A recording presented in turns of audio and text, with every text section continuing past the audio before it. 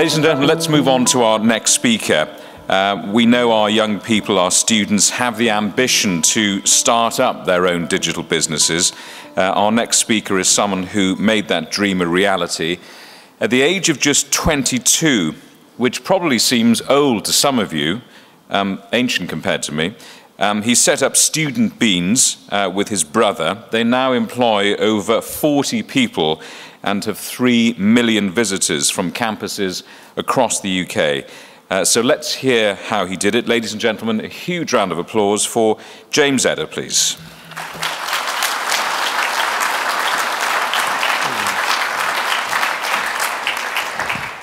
Good morning, everyone.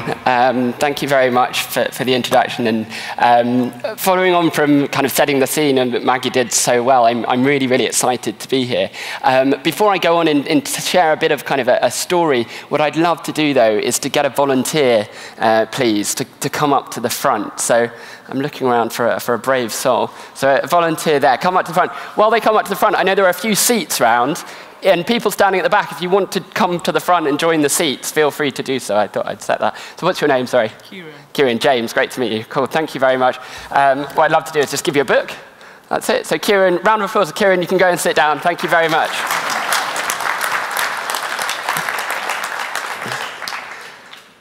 So why did I start the presentation like that? Well, I'm standing here as an introduction. As it said, I was 22 and I had this idea, but my first actual business idea was when I was 13, and I ended up went to our local park, took photos of people's dogs in black and white, and then went back the following week and said, are you interested in buying these pictures if you like them? How many people own dogs? Pet lovers in the room? Yeah, so we thought that was a good idea. So and that was just from nothing, starting something when I was just 13. So the reason, what I'd like you to do is ask yourself, why didn't you volunteer?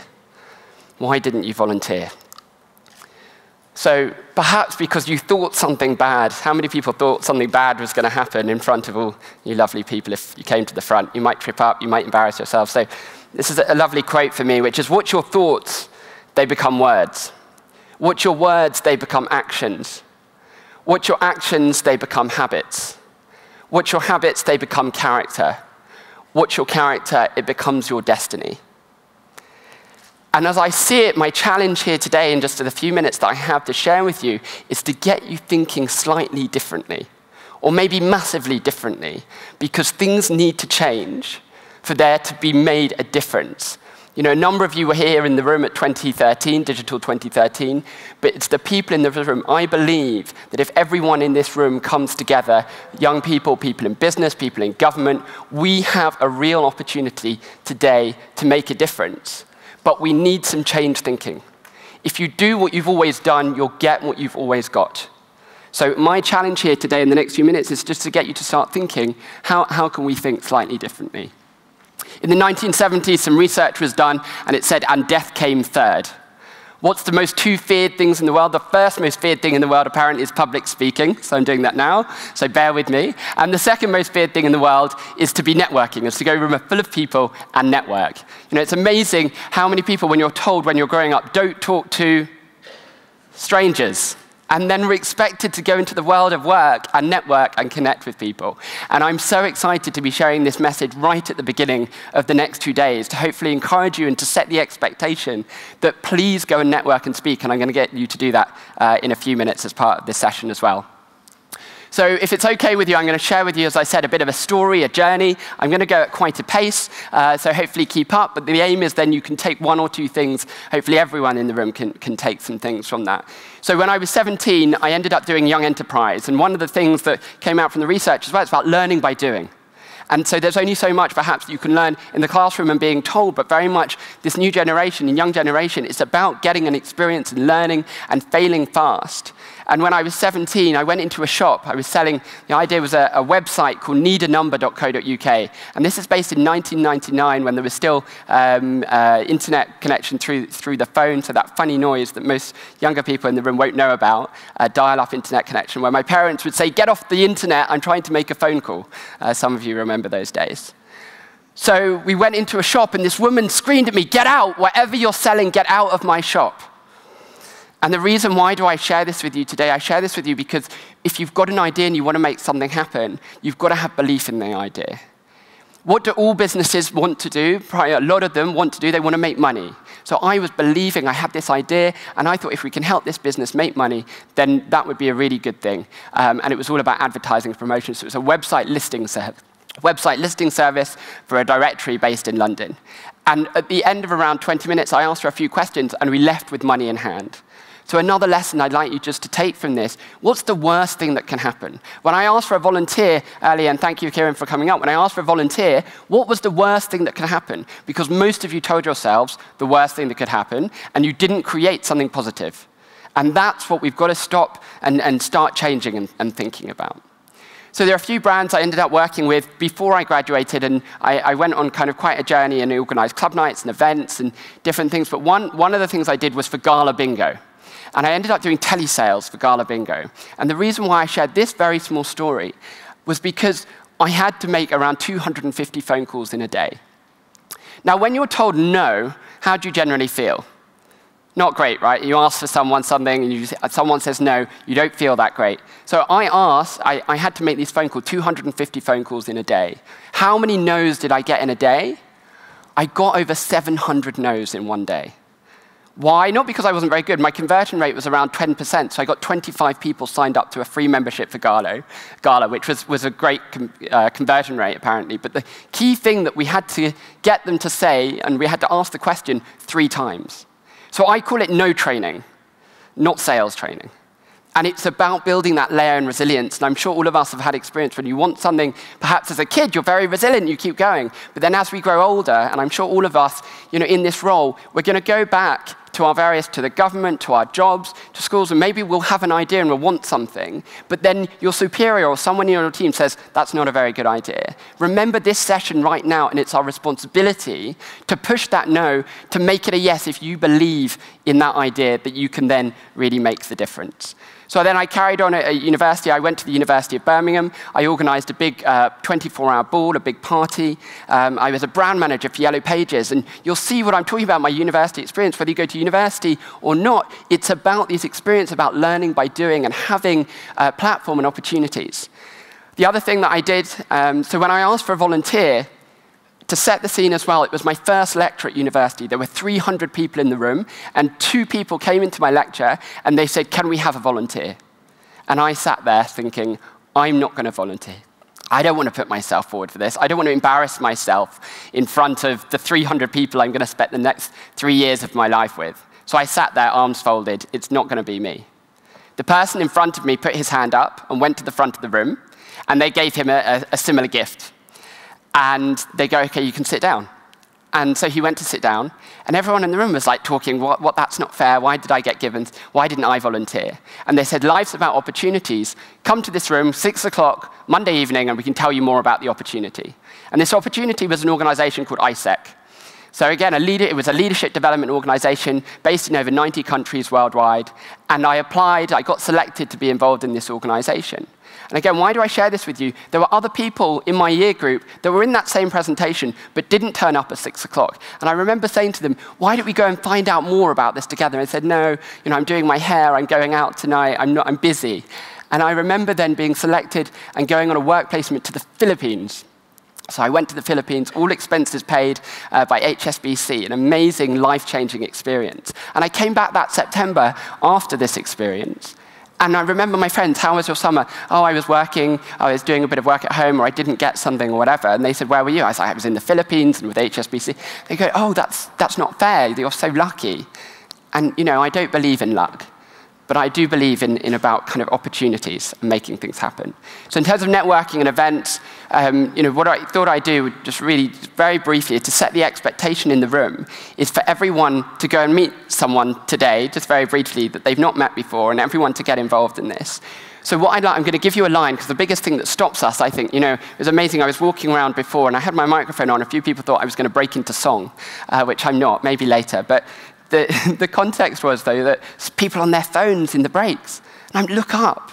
Speak the people in the room today, or the people, young people with jobs and opportunities or connections, and everyone in the room if we collaborate. So what I'd love to do is literally, you've just got a minute, if you can stand up and just go and meet someone at the table next to you and introduce yourself and just share, what are you passionate about? What do you really care about? So everyone up. I expect to see everyone on their feet, and go and meet just one person, and I'll call you back just in a moment. So go and meet one person, shake your hand, and introduce.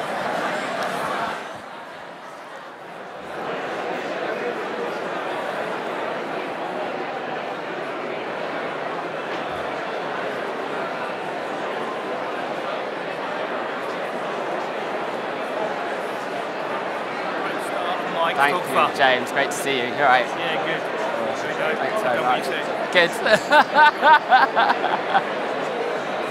Hiya, you're right. You can't get onto the website here through the Oh, can you not? Oh, don't worry. Okay, fair enough. Cool. Thank you very much. About my dogs. Okay, good. Well, thank you for sharing. I'm passionate about travel and helping young people and making a difference for young people.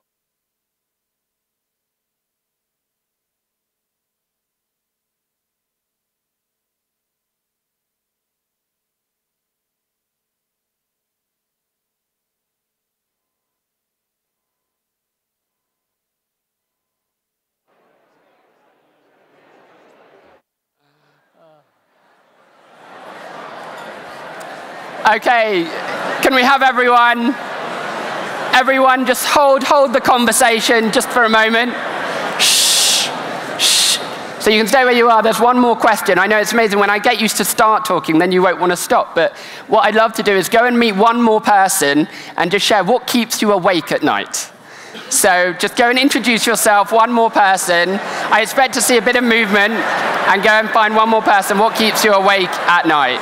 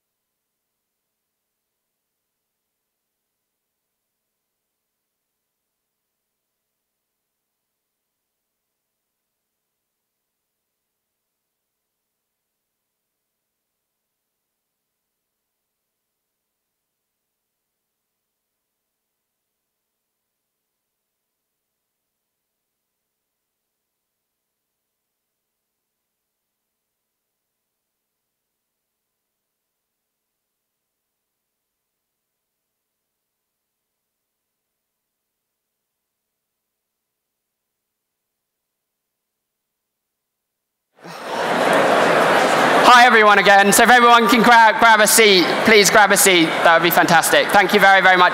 Thank the person for sharing. Shake their hand. Thank you. And grab a seat again. So just while you're all kind of grabbing your seats again, just have a think, when you've built that connection, and even though it was just for a minute or so, when you then next see that person, you'll then already acknowledge them, and you'll ask them more easily how their day was and what they were doing. So break the ice and help. I'm very conscious of time, so I'm going to very quickly kind of run through a few more stories. In terms of setting the scene for then, when I was 22, I graduated, I had a number of ideas, and this one idea kind of really stuck with me. And it was all around young people coming of age, gaining independence, leaving home for the first time, and all these different challenges. So we thought, the young kind of environment, it can be very confusing and disjointed. Young people can be very fickle. What do young people really want, and how can we really keep up? And so when I asked for volunteer now, I gave away a book, and the book was similar to this book called The Naked Leader. And when I was graduating, lots of people said to me, "You're too young to set up a business, you need more experience."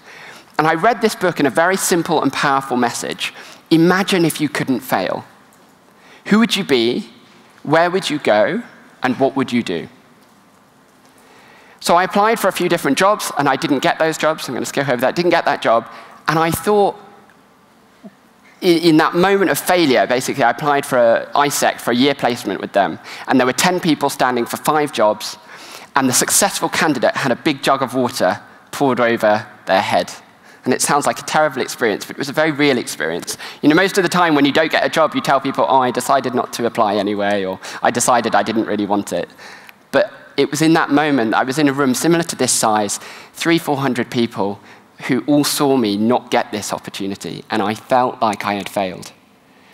And in that moment of failure, I thought, what do I really want to do? What's the purpose? What can I make a difference for? And I had this idea as a business, and I thought, imagine if I couldn't fail. And then I picked myself back up and created this website. And the idea was, how can we help students save money, and how we can help businesses promote to university students. So this is my brother and co-founder, not the Bean, the other one. And Michael did economics at the University of Nottingham.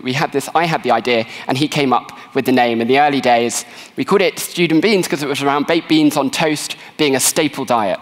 So the idea of student beans to become a staple for student life. And now we work with a whole load of global brands. And as we said, the website now does around 3 million visitors a month. We do a website called Freshers Fields, which is an online freshers fair. And we help and do a number of campaigns kind of over the year. We've been featured a lot in the press. But the key thing is what we do is kind of helping brands understand, access, and engage the youth market. We do a lot of research. We're launching an event this week, actually, in New York, which is very exciting. But the kind of final thing, just to kind of wrap up, that I wanted to share, we also published a cookbook, which is really exciting. We've got a location-based deals app, which is great. But it's about in the right audience, in the right moment, and the right context. And we've worked with a load of brands. But what I wanted to share was about a vision and about thinking bigger. And I was with the founder of LinkedIn, and he was talking about why aren't there more billion-dollar, more billion-pound businesses? And it was sad to hear that less than 10% of people in Wales believe that the next big thing can come out of Wales, because I absolutely believe that it could. And for us as an organization, there's a book by Jim Collins called Good to Great, which talks about big visions. And our 25-year vision is to touch the lives of 100 million young people every day. And it's about making a difference, and that's our North Star. And that's about when people on our team come into work, we're making a difference.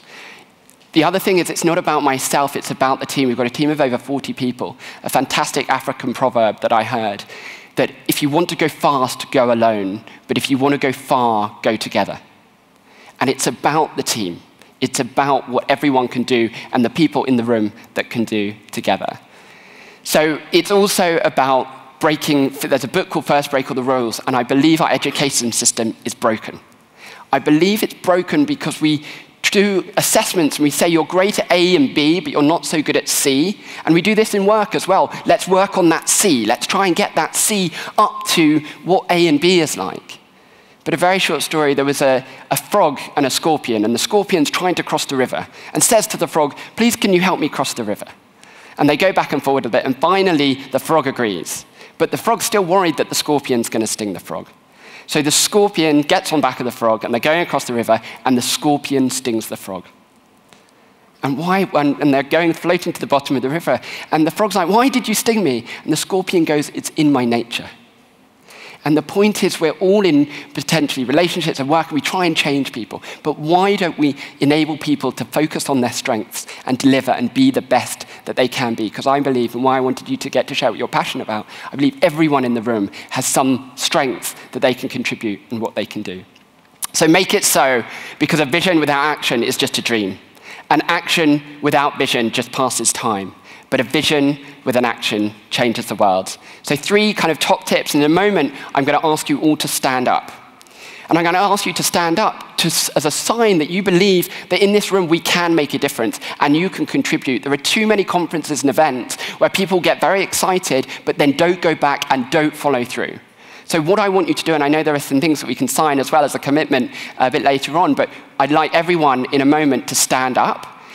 And if you'd like to stand up now, please, that you are going to take action, and as a result of this conference, that things are going to happen. So can everyone please stand up? And if you can't stand, please raise your hand. So these are some of the lessons over the last 9 years that I've learned. And one is it's about taking action. It's about having ideas, but it's about doing something.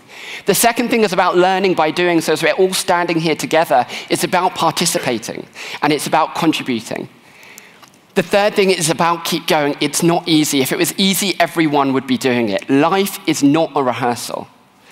As we continue to stand here together, there'll be questions. You can come and speak to me. I'm here around all the rest of the day, but I want to leave a quote with you to really think about so that we can together really make a difference. But 20 years from now, you'll be far more disappointed by the things that you didn't do than by those that you did. So throw out the bow lines, sail away from the safe harbor, catch the trade winds in your sails, explore, dream, discover. Thank you very much.